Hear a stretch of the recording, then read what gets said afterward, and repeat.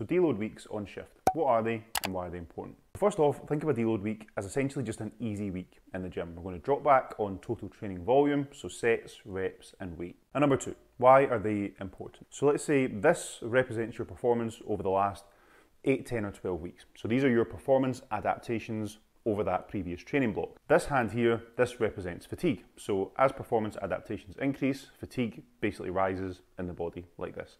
And once this gets to this point, we can't really make progress anymore. So what we need to do is introduce a deload week. That basically allows performance to stay where it is, but it allows fatigue to fall back down to baseline.